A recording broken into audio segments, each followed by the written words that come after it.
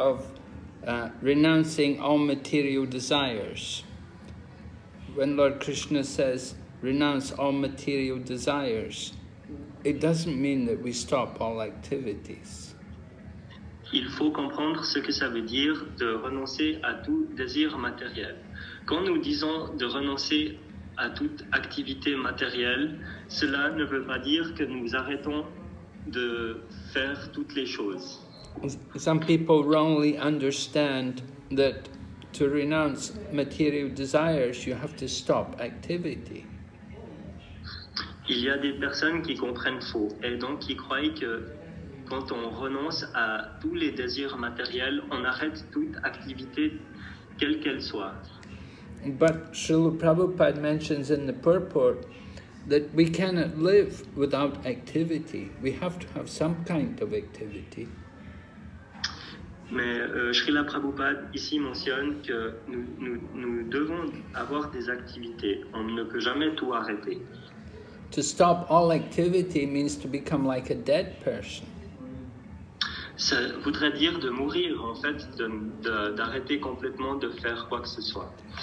So what is actually renunciation of material desires is to purify the desire, to make it spiritual desire. Instead of material desire, to have spiritual desire. Alors, en fait, qu'est-ce que ça veut dire de renoncer à tout désir matériel? Ça veut dire de purifier nos désirs pour qu'ils ne deviennent plus que des désirs spirituels. De faire des désirs matériels des désirs purement spirituels. Spiritual desire means simply to engage oneself in the service of Lord Krishna, offering the results of our work for the satisfaction of Krishna.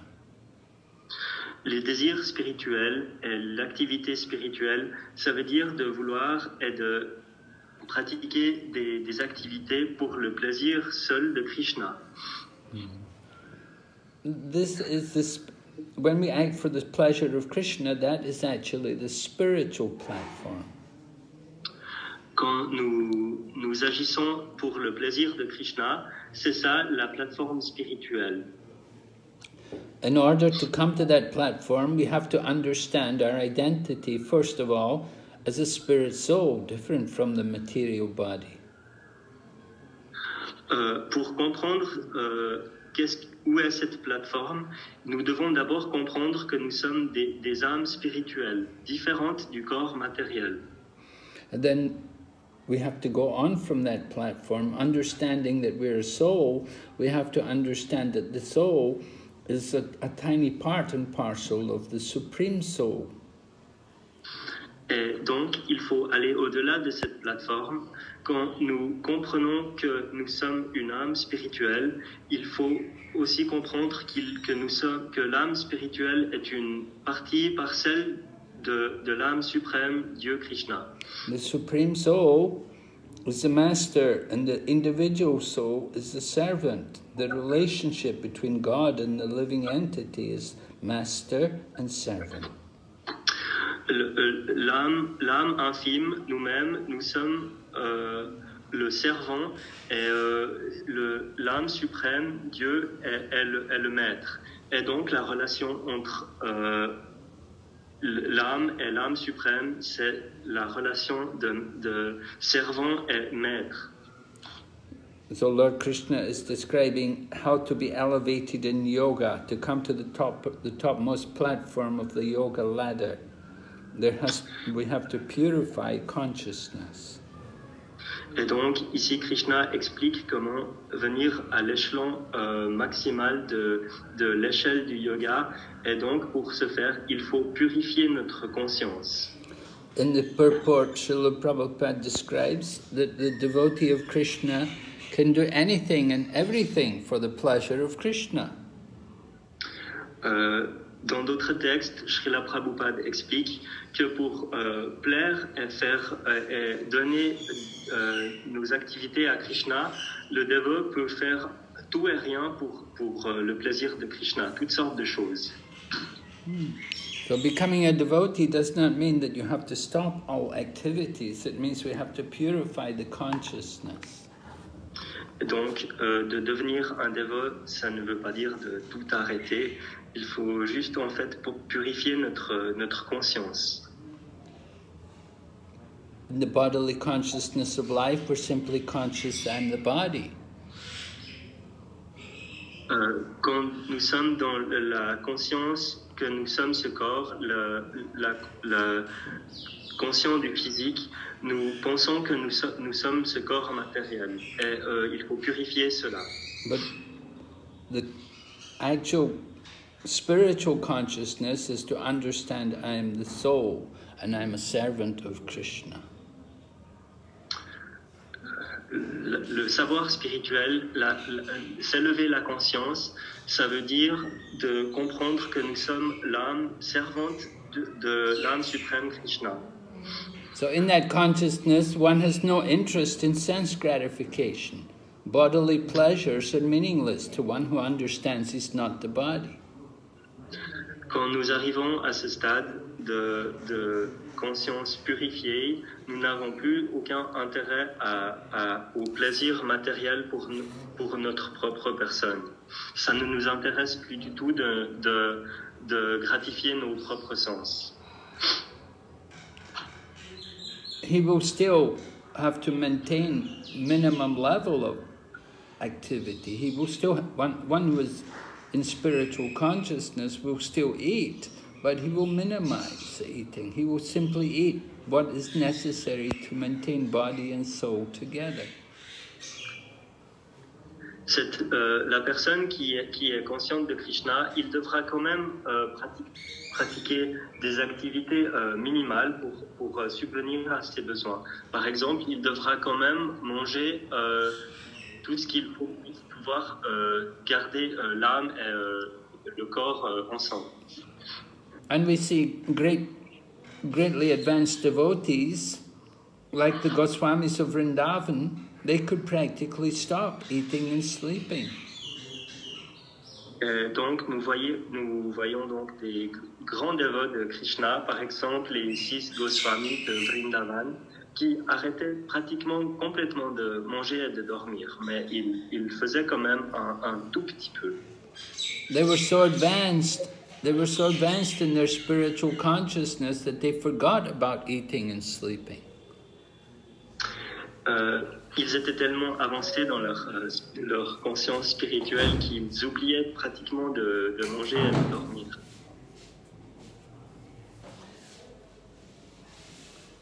So we cannot imitate these kind of people, but we can learn to gradually minimize the demands of the body. Donc nous ne pouvons pas imiter ce genre de grandes personnalités, mais nous pouvons quand même minimiser nos activités matérielles pour nos besoins. Therefore, in Krishna consciousness, we have devotees that they're strictly vegetarian. They won't eat anything which is non-veg, and they want to take food which is offered to Krishna, namely prasadam. Donc, il y a des dévots qui commencent la conscience de Krishna, qui veulent arrêter déjà la viande et qui sont intéressés plus que par le prasadam, la nourriture offerte à Krishna. And devotees, of course, we have devotee will sleep also, but won't sleep too much, won't sleep too little. He will sleep what is needed in order to maintain the body healthy and strong. Et donc, un dévot, en fait, il peut aussi dormir moins. Il ne va pas dormir trop peu, mais non plus pas trop.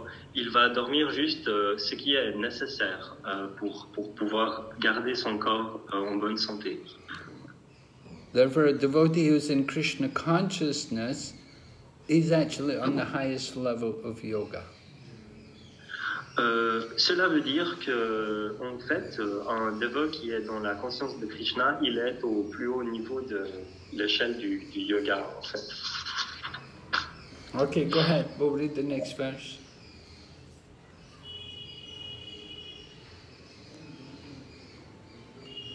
Radhika Mataji, do you want to read? Sure, Mataji. Udaredatmanatmanam natmanam avasadayet atmaiva yatmano bandhu atmaiva ripuratmana. Translation: one must deliver himself with the help of his mind and not degrade himself. The mind is a friend of the conditioned soul and his enemy as well. Purport: the word Atma denotes body, mind and soul. Depending upon different circumstances in the yoga system, the mind and the conditioned soul are especially important. Since the mind is the central point of yoga practice, Atma refers here to the mind. The purpose of the yoga system is to control the mind and to draw it away from the attachment to sense objects. It is stressed herein that the mind must be so trained that it can deliver the conditioned soul from the Maya of nescience. In material existence, one is subjected to the influence of the mind and the senses. In fact, the pure soul is entangled in the material world because the mind is involved with the false ego, which desires to lord it over material nature. Therefore, the mind should be trained so that it will not be attracted by the glitter of material nature, and in this way the conditioned soul may be saved. One should not degrade oneself by attraction to sense objects. The more one is attracted by sense objects, the more one becomes entangled in material existence. The best way to disentangle oneself is to always engage the mind in Krishna consciousness. The word he is used for emphasizing this point, that one must do this. It is also said, Mana eva manushyanam karanam bandha mokshayoho bandhaya vishaya sangho muktya nirvishayam manaha. For man, mind is the cause of bondage and mind is the cause of liberation. Mind absorbed in sense objects is the cause of bondage and mind detached from the sense objects is the cause of liberation. Amrita Bindu Upanishad 2. Therefore, the mind which is always engaged in Krishna consciousness is the cause of supreme liberation. Hare Krishna. Michael?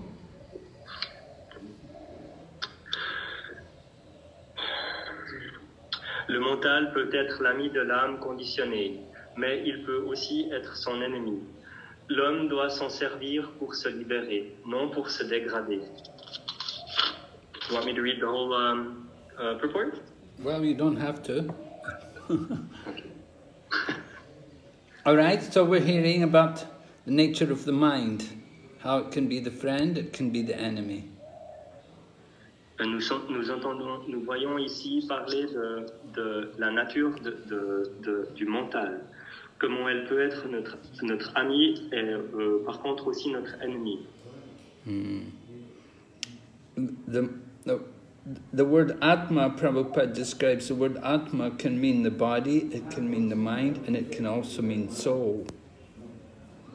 Prabhupada nous dit ici que le mot Atma peut désigner l'âme, le mental ou aussi le corps. But in this particular case, we're talking about the mind. It's the mind which is important. Par contre, dans ce cas présent, nous parlons du mental. C'est le mental ici. As Prabhupada said, the mind is the center point of yoga practice. Prabhupada nous dit que le mental est un centre clé pour la pratique du yoga. And the system of yoga, purpose of yoga is to control the mind. And controlling the mind means to stop it from becoming attached to material sense gratification.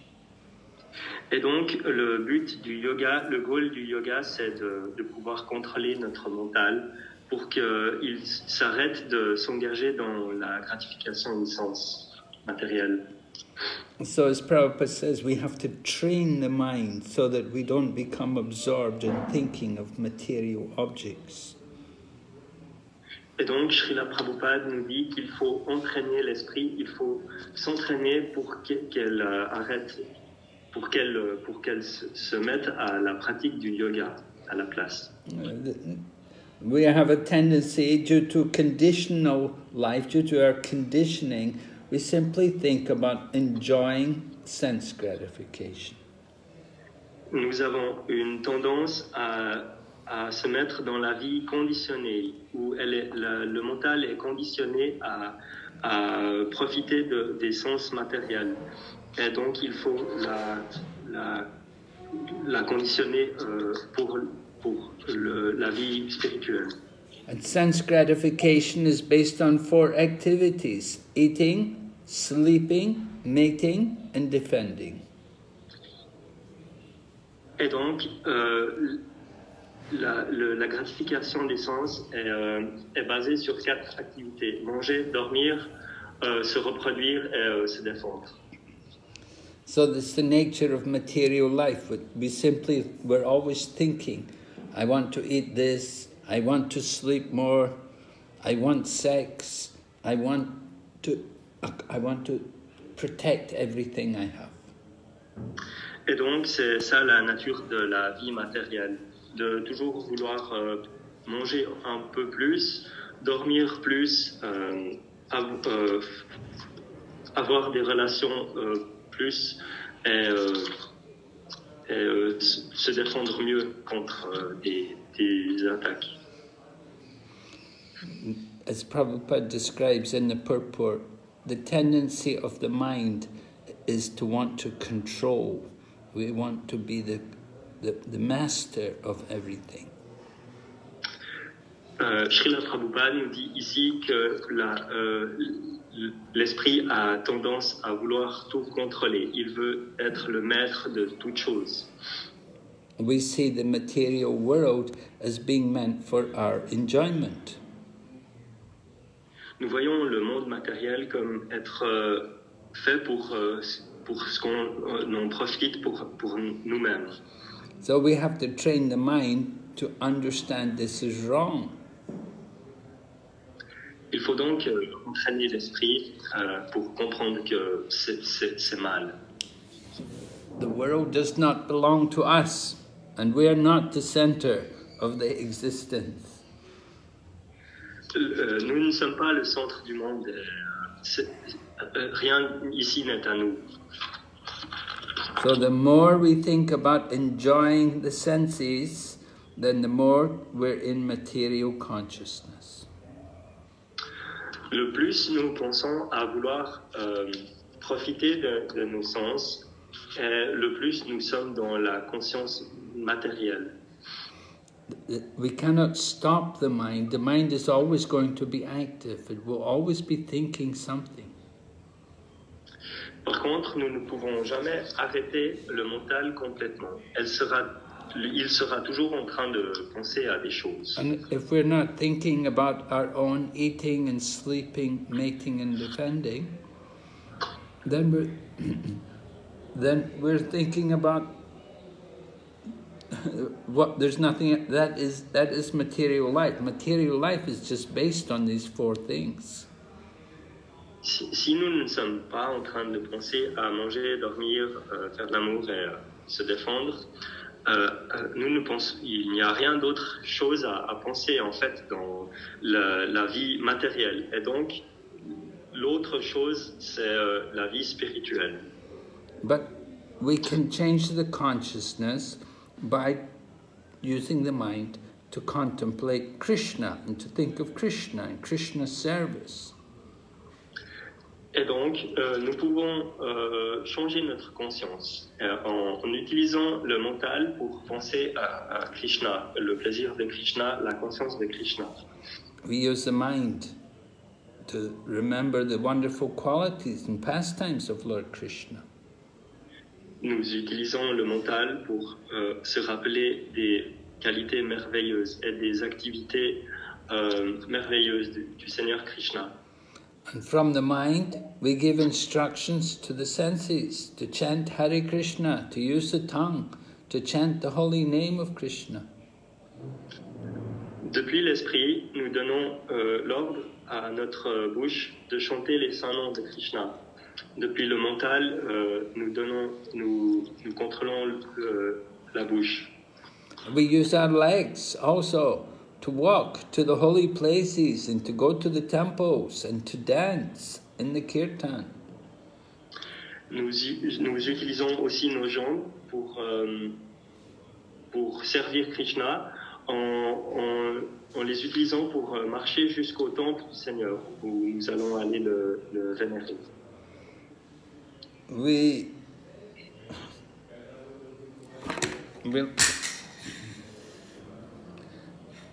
use our eyes to see the beauty of the deities and to see the form of Krishna. Nous utilisons nos yeux pour voir la beauté des dieux dans le temple, pour voir la forme de Krishna dans le temple. We use our ears to hear all the topics of Krishna and to hear from the holy scriptures like Bhagavad Gita and Bhagavatam. Nous utilisons aussi donc les oreilles pour pouvoir entendre parler du Seigneur Krishna, tous les noms de Krishna et ses activités. Et la Bhagavad Gita, le Srimad Bhagavatam, nous utilisons les oreilles pour entendre cela. And with our nose, we smell the flowers offered to Lord Krishna.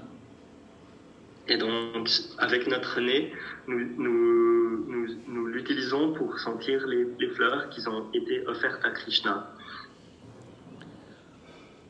So a devotee understands the senses belong to Krishna, and all the sense objects, they're also Krishna's property.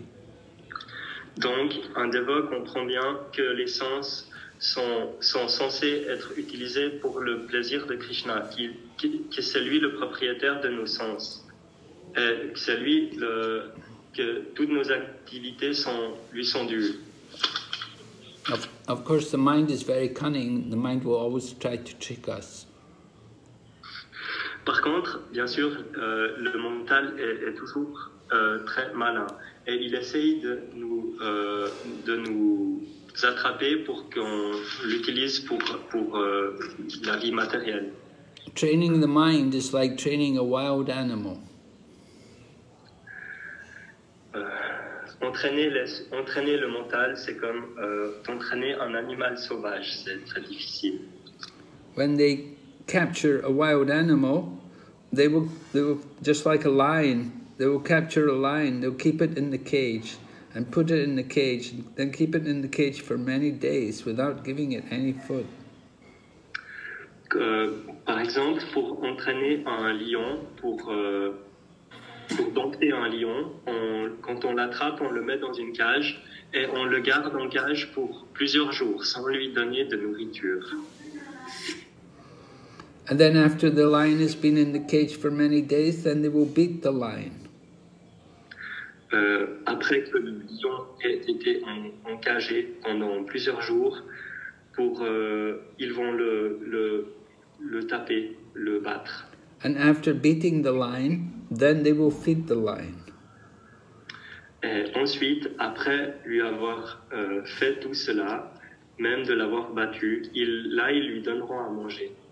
So in this way, the lion becomes obedient to this person, to its keeper, because he understands the keeper was very powerful, that he kept him in the cage and he starved him and he didn't feed him and then he beat him. Donc, comme ça, le lion sera dompté. Il comprendra que son maître était très puissant. Le maître a réussi à le garder en cage longtemps, sans lui donner à manger, et qu'il l'a frappé ensuite. Et donc, le lion fera ce qu'on lui demande. Car il comprendra que le maître est très puissant. But then the man is feeding the lion, so in this way the lion understands he better do whatever the man tells him. Et donc, quand le maître du lion donne à manger au lion, le lion comprendra qu'il a intérêt à faire ce qu'on lui demande.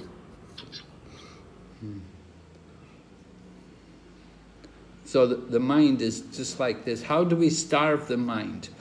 First of all, we have to deny it, all the sense gratification. The mind always wants sense gratification. The mind wants to eat all forbidden things. And the mind wants to sleep more than we need to sleep. Alors, il nous faut comprendre comment affamer l'esprit, comment empêcher le mental de dormir plus que nécessaire. So we have to deny these things to the mind in the beginning. We don't give in to the mind. We don't let it do what it wants. Et donc, il faut faire comme ça. Il ne faut pas laisser le mental avoir tout ce qu'il veut au début. And then you have to beat the mind. You have to get it to do things which the mind doesn't like to do. Ensuite, il faut frapper son mental. Il faut faire au mental des choses qu'il n'a pas envie de faire. Just like fasting. Sometimes you have to fast. Like yesterday, we had a fasting for Lord Chaitanya Mahaprabhu. Comme par exemple de faire un jeûne.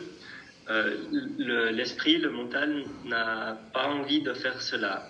Par exemple, hier, on a fait un jeûne pour le jour de l'apparition du Seigneur Chaitanya. So fasting on holy days like Ekadasi and Janmastami and Gaur Purnima, and next month we have Ramnami, then it's very good for us. Donc, en fait, de faire des jeûnes comme ça, par exemple, il y a Janmashtami, Gaura Purnima hier, le mois prochain nous aurons Ram Navami. C'est très bon pour s'entraîner. And then after fasting, then we feed it. That's the feast. The feast comes after the fasting. We feast on Krishna Prasadam.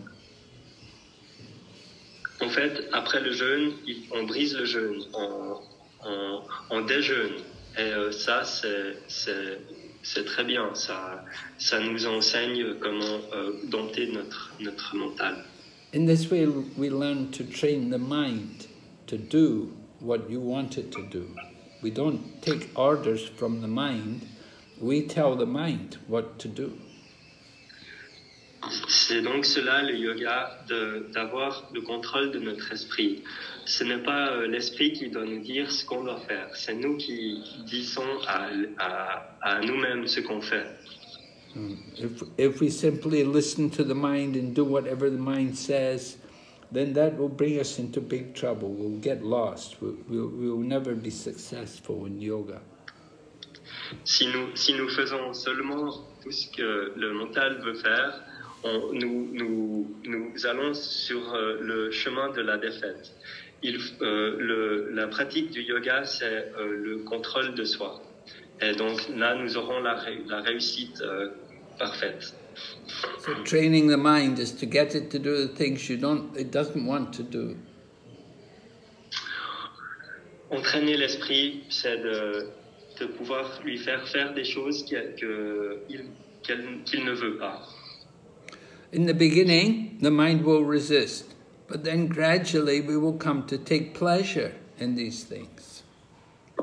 En premier lieu, le mental va résister, mais petit à petit, nous arriverons à prendre un grand plaisir à faire ces choses. Just like chanting Hare Krishna, chanting Hare Krishna in the beginning is difficult. But if we do it, if we persist in doing it, gradually, we will develop a taste. We will take pleasure in chanting. Par exemple, de chanter le mantra Hare Krishna. Au début, nous n'avons peut-être pas vraiment plaisir, il est difficile de chanter.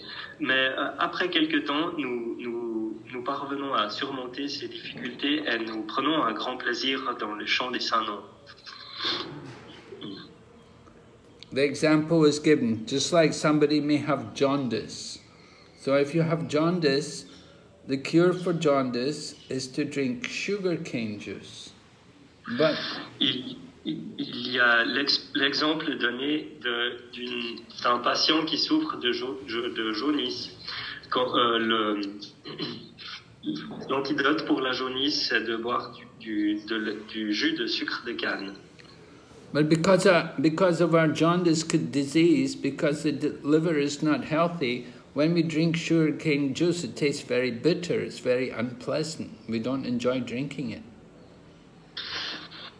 En fait, dû à notre maladie de la jaunisse, de boire le jus de sucre de canne, c'est vraiment pas plaisant. Et,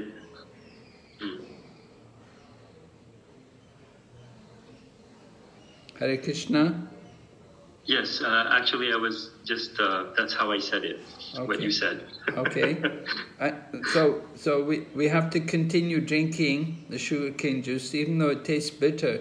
But gradually, as we become more healthy, then the sugarcane will taste gradually sweeter and sweeter. Et en fait, pour se soigner de notre jaunisse, il faut juste continuer à boire ce jus de sucre de canne. Et en fait, petit à petit que nous prenons ce médicament, le sucre, il aura de meilleur en meilleur goût. Le goût va s'améliorer au fur et à mesure que notre santé s'améliore. So we have to deal with the mind in this way. The mind is very cunning. We have to be equally cunning to defeat the mind. Et donc, il faut combattre, il faut surmonter notre mental d'une manière encore plus maligne que le mental lui-même, pour pouvoir surmonter cette illusion du mental.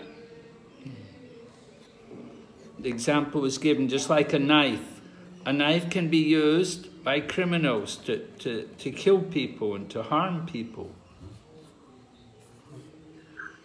Par exemple, il y a aussi l'exemple du couteau. Un couteau peut être utilisé pour de bonnes choses, mais il peut aussi être utilisé par des personnes criminelles pour faire du mal à des personnes. But the same knife can be used by the doctor to heal people. Mais un même couteau peut être utilisé par un docteur pour soigner des personnes par des opérations. It's simply a question of how we use the knife and what is the consciousness of the person holding the knife.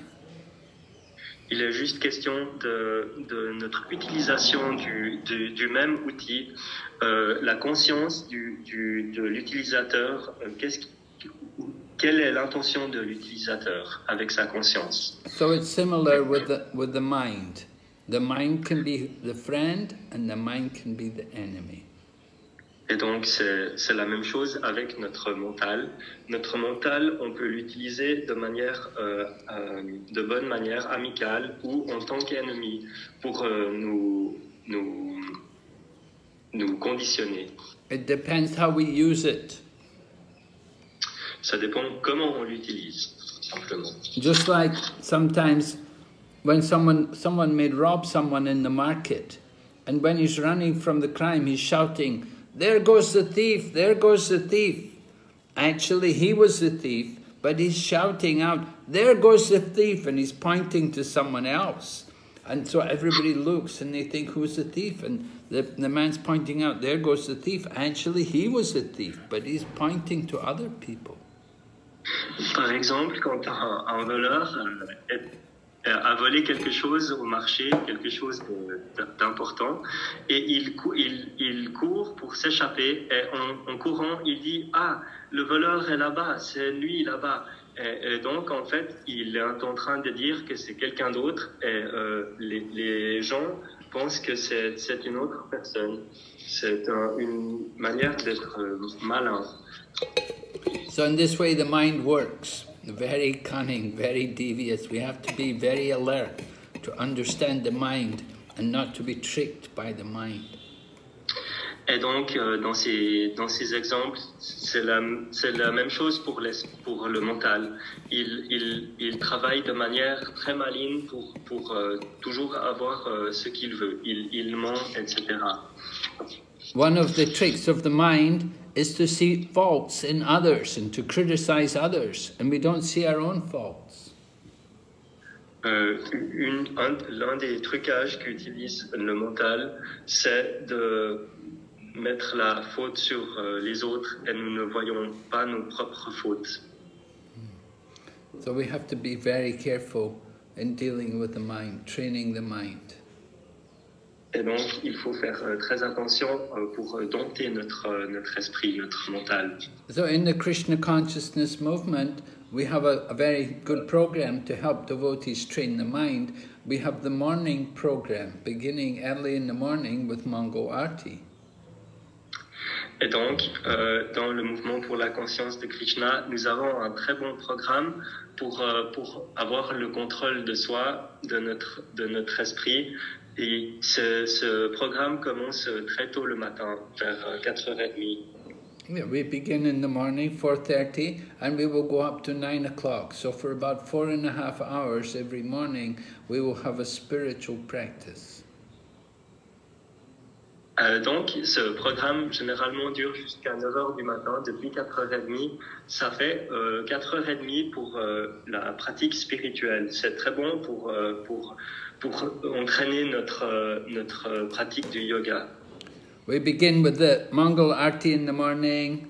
Of course, even before that, we have to wake up early and take bath, put on tilak on the body and dress in devotee clothes. Donc, nous avons le Mangala Arti à 4h30 et ensuite mantra, etc. Et même avant cela, il faut nous réveiller même avant cette heure-ci pour se laver, mettre des habits convenables pour ces pratiques. And then we go to the temple and we will offer obeisances, and we will have there will be Mangal Arti and Tulsi Puja, and then chanting japa, and then Guru Puja. Et donc, après cela, après le Mangala Arti, il y a aussi le Tulasi Arti, le puja pour le Tulasi. Il y a aussi le puja pour notre maître spirituel, Guru Puja. Il y a beaucoup de différentes activités. C'est toutes des activités. And then there will be also Srimad Bhagavatam, a lecture on Srimad Bhagavatam, where we sit and hear and we can ask questions and discuss.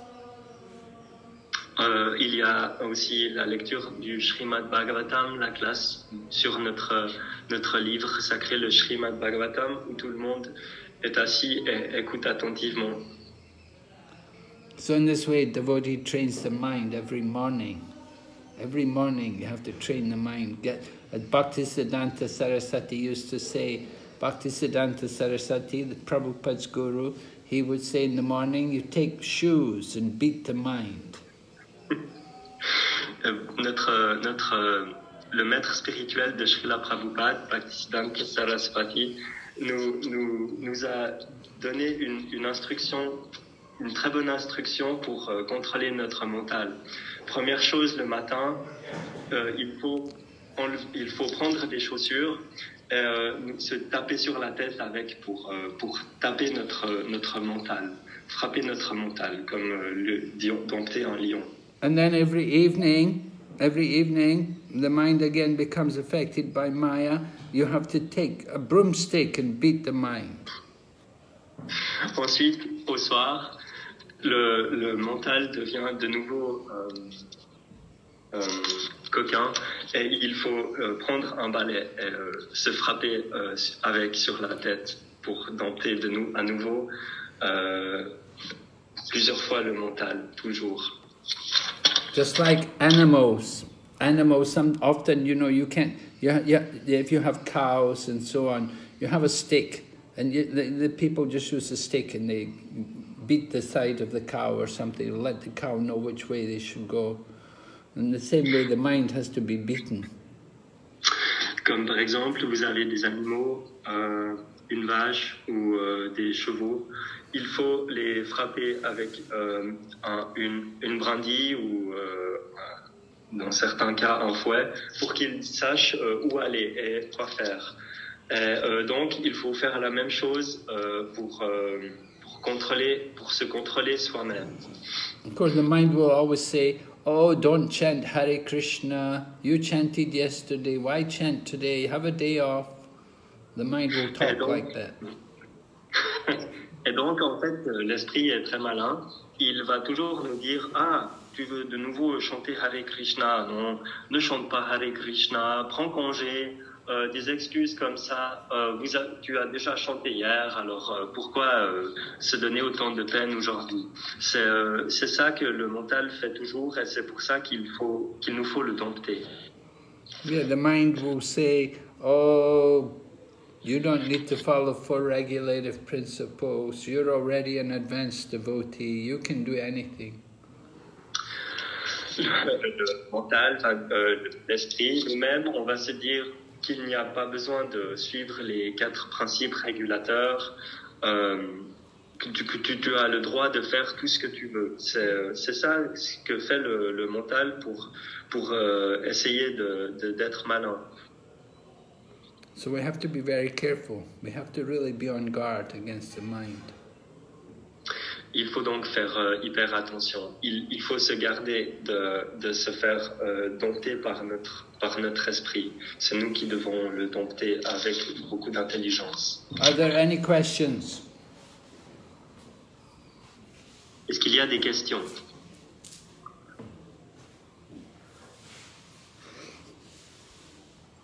Yes, Maharaj, I have a question. Yes. You speak about the morning program to help to control the mind. It's easy to follow it in the temple, right? Because you got so many devotees getting up and the program is made, and so at home it's more difficult, right? Because I'm alone, my daughter sleeps and my wife too, and so maybe I just have to. But there is no temple here in Geneva. In Geneva there is no temple, so how can I? I mean, it's just more difficult when I'm alone. That's the point. My mind is so strong, you know. It said, "Oh, stay in bed 1 more hour." So I have to get in contact with, you know, call Vaishnavi. You know, I go. She gets up very early. Maybe I just have to call her and said I start my rounds, or get association. You can also go online on the internet. You know, there's a lot of devices, a lot of temples around the world. You can get online on the internet, and you can log in. Maybe you could log into Zurich Temple and see Mangalarti in Zurich Temple. Ah, yes. Exact. Yes, use the technology to get connection, strength. Yes. Yeah, we have to make use of technology. It's there. Krishna's given us the technology. So it's meant for Krishna's service. So take advantage of the technology to see the Mangalarti and to chant the japa and to hear the Bhagavatam class, and you know. Yes. So it's important to keep in contact with other devotees that will help to be Krishna conscious. Oh yeah, association is also important. Yeah, you need to get association. We need that. It's good for us. We all need association. I need association. And we get association also, of course, if you read the books, and if you get association, if we can associate with Krishna through the holy name, and we can associate with Krishna through the deity, seeing the deities, seeing the picture. You can associate just simply seeing the temples and seeing the activities going on in different temples around the world. Yes. I'll summarize the questions, etc. Yeah. La question était qu'il est assez facile quand on a le programme dans le temple, si nous sommes dans le temple, mais si nous ne dormons pas au temple quotidiennement, comment quand même dompter notre esprit? Et donc la réponse est que nous pouvons toujours profiter de ce que le Seigneur nous a donné. Il nous a donné l'Internet qu'on peut utiliser pour rester en contact avec les dévots. Cela est très important de rester en contact avec les dévots et ça nous aide beaucoup pour notre conscience de Krishna. Et nous pouvons rester aussi heureusement en contact avec Krishna quand nous chantons les saints noms, etc. et que nous vénérons les dieux dans le temple à travers l'Internet. Donc, c'est toujours très facile d'utiliser ce que nous avons comme de nos jours l'Internet, etc. Nous pouvons être en contact avec d'autres dévots et ça nous aide beaucoup. Okay. Yeah, we have to want association, and then Krishna will give us intelligence, how to find it, where to find it. Il faut vouloir l'association d'autres dévots. L'association, c'est très important pour la conscience de Krishna. Et donc, au moment où nous voudrions cette association, d'être en groupe, Krishna nous montrera comment trouver ces gens, ce groupe. There's always devotees who want to have association. You want to connect with them as well. Il y a beaucoup d'autres dévots qui aimeraient qu'on soit avec eux, donc ils vont aussi essayer de se connecter et là nous pourrons donc se mettre ensemble pour être dans la conscience de Krishna. But the best association comes through the ISKCON centers. The ISKCON centers are offering the best association, just like you have New Mayapur in Paris as well as Zurich, and then Germany also, and so many different centers around the world. Le meilleur moyen pour avoir l'association d'autres dévots, pour être en groupe avec d'autres dévots, ce sont les centres pour la conscience de Krishna à travers le monde. Par exemple, en France, nous avons ici la nouvelle Mayapur. Aux États-Unis, nous avons New Vrindavan, etc. Et donc, il y a des centres. C'est fait pour ça. C'est vraiment fait pour ça. C'est vraiment le meilleur moyen pour être en conscience de Krishna. The mind will always tell us, the mind will always say, oh, eat more or sleep more. We already ate enough, but the mind will say eat more. And we already had a good sleep, but the mind will say sleep more. That's the problem with the mind, if we take shelter of the mind. So we have to train ourselves not to listen to the mind, to neglect that mind. Notre esprit nous dira toujours de manger plus, de dormir plus. Et c'est ça le problème, qu'il faut négliger le mental, il faut négliger cet esprit matérialiste. Sometimes the mind even says not to go to the temple, to do more other things, like go to restaurants instead. Yeah, the mind will say all these things, yeah. That's the mind. We have to know what's the proper things to do. We have to train ourselves. L'esprit nous dira même parfois de ne pas aller au temple, etc. C'est ça que fait l'esprit. Et donc, il faut s'entraîner, il faut connaître. Il faut être plus intelligent que l'esprit.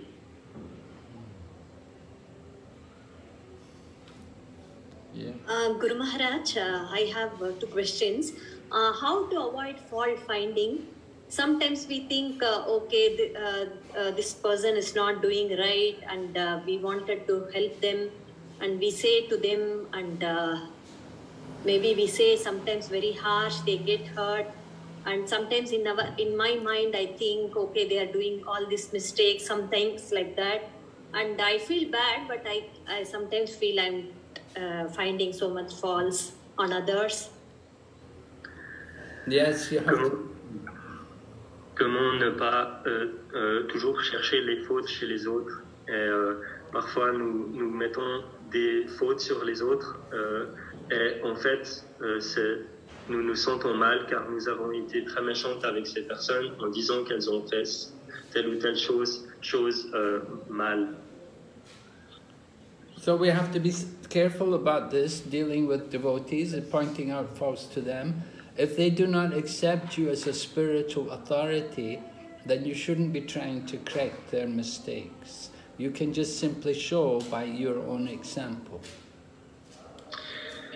Il faut faire très important dans nos relations avec d'autres dévots de ne pas les blesser. Si l'autre dévot ne vous voit pas comme en tant qu'autorité spirituelle, il faut simplement leur apprendre des choses en donnant l'exemple.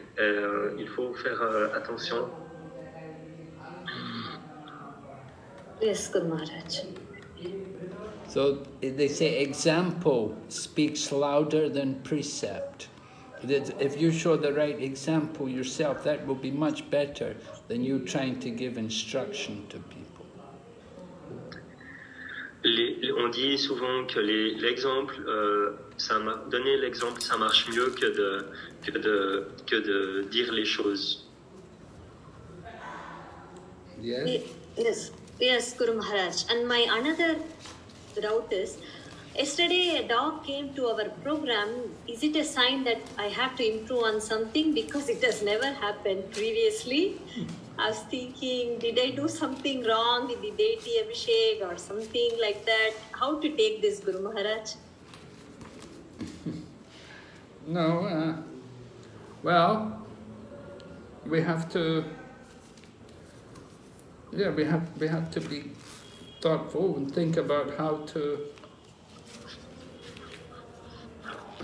I mean, our interest is more to give Krishna consciousness to people, you know. In Chaitanya Charitamrita, there's an example that Shivananda Singh gave mercy to a dog, but that was not in the temple, that was outside. Dans le Chaitanya Charitamrita, il y a un exemple que Shivananda Swami a donné sa merci à un chien. Mais ce don a été donné à l'extérieur du temple. La question de Vaishnavi, c'est que hier, il y a un chien qui est rentré dans notre lieu de culte. Est-ce que c'est un signe que je dois améliorer quelque chose dans ma pratique dévotionnelle? Et donc, en fait, notre but, c'est plutôt de donner le Bhakti à des êtres humains, plutôt qu'à des chiens. Et donc, c'est plutôt... So it's not that we don't like animals, but, you know, there's a time and there's a place for everything. And generally, you know, dogs, they're not clean. So you bring them into the temple, you have deities there and so on, you know, they're not going to be able to respect the deity. And so... bien sûr, ce n'est pas que nous n'aimons pas les animaux, mais les chiens, généralement, sont un petit peu sales, et donc c'est mieux de ne pas les avoir dans le temple, vu que nous essayons de garder le temple très propre pour pouvoir servir Krishna mieux. I think that in India, actually, they have some misconceptions about dogs. Really? That, well, I mean, they think that it's very bad karma, but it's actually, I mean, obviously it is kind of a bad karma to take a dog's body, but it doesn't mean that we have to make them into like a devil or something. Like if a dog was somewhere, then it's like a super bad sign. I mean, it can be if we use like this kind of seeing signs, but... No. You know, I mean, well, that's just another thing. I mean, that's superstition like that. Yeah. But the point is that, you know, we're trying to preach to people, not trying to make dogs Krishna conscious. Our business is to preach to people.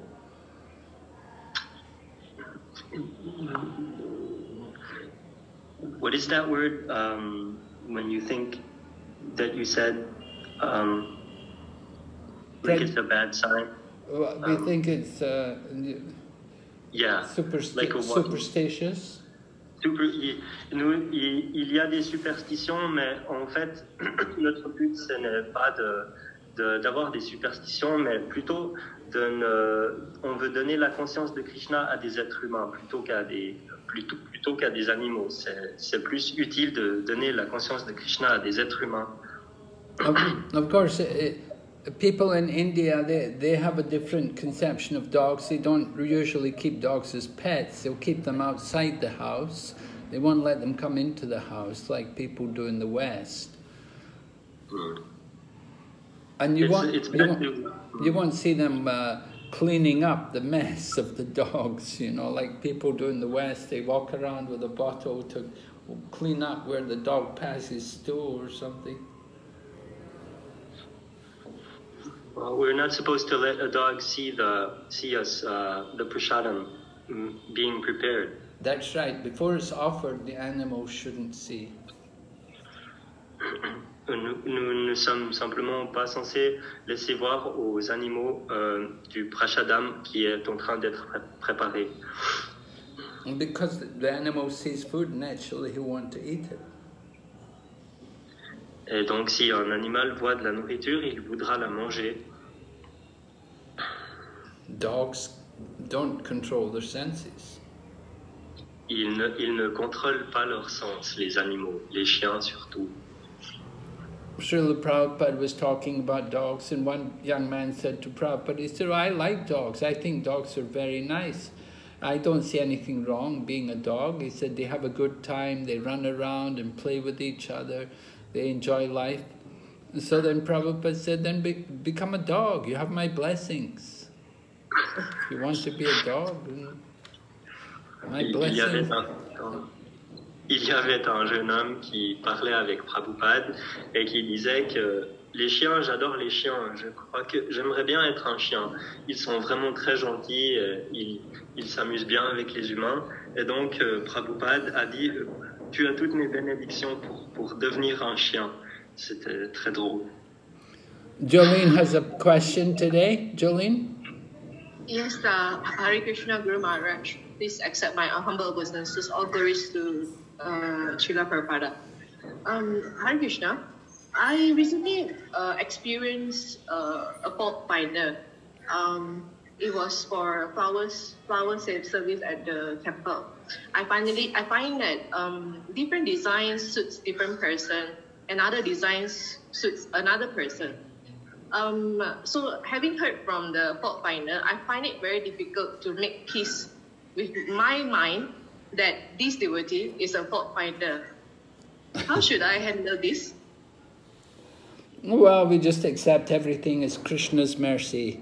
Whatever happens, you know, just that, oh, Krishna's put me in this situation, you just accept it, you know. That somebody finds fault with you or something, okay, this is good for me, it makes me humble. It helps me also to be detached and to give up false ego. Comment s'apaiser quand quelqu'un a été malpoli avec nous en trouvant faute sur nous? Eh bien, il faut tout voir en tant que la miséricorde du Seigneur. Et se dire que c'est de cette manière que je peux devenir plus en paix et avoir plus de tolérance. C'est en ayant l'expérience de choses comme ça qui m'arrivent. Yeah, we have to see everything as the arrangement of Krishna. So if somebody comes and finds fault with us, we should think this is Krishna's mercy on me to help me to become detached and to become more humble and to be without so much pride. Il faut tout voir comme la miséricorde du Seigneur. Et donc, si quelqu'un vient et nous cherche la faute en nous, nous pouvons savoir, apprendre que c'est comme ça que nous pouvons devenir plus détachés de nous-mêmes et de notre fierté. It's actually good for us. You know, it happens definitely it happens to everyone from time to time. You get people... Krishna Guru Maharaj, the situation is a little bit different. if the person finds fault with me, I can take it. But this is a Mataji finding fault with another Mataji. Well, Okay, I'm just standing on the fence. But I find it very strange. yeah, well, what do we want to do about it? You want to preach to the Mataji who's finding fault? Or do you want to preach to the one who they found fault with, who was criticized? You could preach to both of them, you know. It's difficult to know who to help. Somebody's finding fault. It may be their job to find fault. I don't know. I mean, if they're in charge, maybe it's their business to find fault. Prabhupada used to say, because I'm full of faults myself, so I see faults in others. So somebody's finding fault, it means they're also full of faults, so therefore they can see faults in others. Si quelqu'un trouve une faute en vous, c'est qu'ils ont aussi beaucoup des fautes en eux. Et donc, si vous trouvez des fautes en quelqu'un d'autre, c'est parce que vous avez beaucoup des fautes. So, it's just part of life that these things happen in the world. There's always somebody there, somebody who's going to be critical and find faults. Doesn't matter what you do, how well you do it, somebody will come along and tear it apart and tell you it's no good. Ça fait partie de la vie que quelqu'un vous vienne. Ça va de toute façon arriver qu'il y a des gens, quoi que vous fassiez, qui viennent et qui vous détruisent ce que vous avez fait. So some Mataji is finding fault with another Mataji. You can preach to the Mataji who find fault. You just tell her, that, oh, you're so lucky that the Mataji is finding fault with you. It's helped. You should say, I wish you'd find fault with me. It would help me to improve my service. Et donc, une Mataji trouve la faute ici dans ce cas à une autre. Et donc, vous pouvez dire, ah, tu as de la chance que l'autre femme ait trouvé une faute en toi. J'aimerais bien que ça m'arrive, comme ça je pourrais améliorer mon service, et, ma patience et toutes mes qualités. When Prabhupada's spiritual master found fault with him, Prabhupada said it was the moment of greatest mercy. Lorsque le gourou de Srila Prabhupada trouvait une faute en lui, il voyait que c'était le moment de la plus grande miséricorde. That somebody really cares about me enough to find fault and tell me what I'm doing wrong. Il y a quelqu'un qui m'aime assez là pour penser à moi, me dire ce que je fais de faux. So you should appeal to the fault-finding Mataji. Oh, please give me your mercy also. Please find fault with me. Et donc, il faut s'ouvrir à la personne qui trouve la faute et lui dire, s'il te plaît, trouve encore des fautes en moi, car ça m'aide beaucoup. What do you think, Jolene? I'm going to have to think about it, but it's a good suggestion. Hare Krishna, Hare Krishna, Guru Maharaj. Hare Krishna. Okay, Vaishnavi. Vaishnavi. Hare Krishna, Guru Maharaj. Now we will chant Hare Krishna. Yes, Guru Maharaj. Jai Shri Krishna Chaitanya Prabhu Nityananda Shri Advaita Gadadhar Srivasadi Gaur Bhaktavinda Hare Krishna Krishna Krishna Hare Hare Hare Rama Rama Rama Hare Hare